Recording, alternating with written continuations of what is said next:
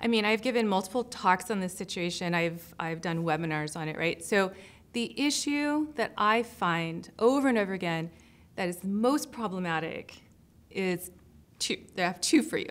One, not giving adequate biopsies for alopecia. So if you're going to be biopsying the scalp and you're not giving an adequate biopsy, you're not going to get an answer at all, or at least a meaningful answer.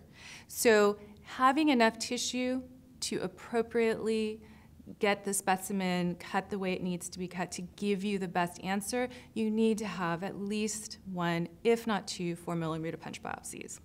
This is something that, hands down, is very difficult to get. When you're already dealing with a traumatized patient that has hair loss, and then you're telling them you need to do additional procedures on their scalp and cut out pieces of tissue, put sutures in, this is also very traumatic for them.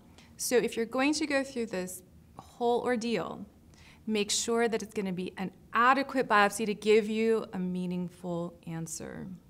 So not giving adequate biopsies for alopecia is one. The second one is inappropriately doing punch biopsies for pigmented lesions. I know this has been like the dogma forever, but it's not correct.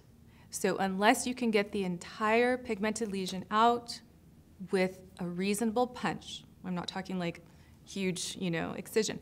I want 4mm, 5mm, 6 max, right? If you can get it all out, fine.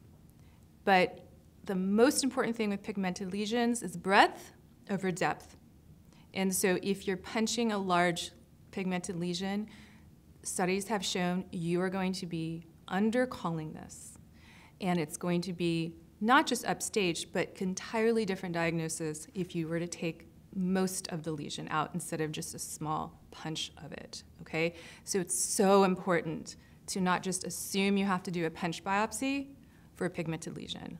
So if you can just do those two types of biopsies appropriately, it will save you so much heartache as well as the patient, give the best patient outcome.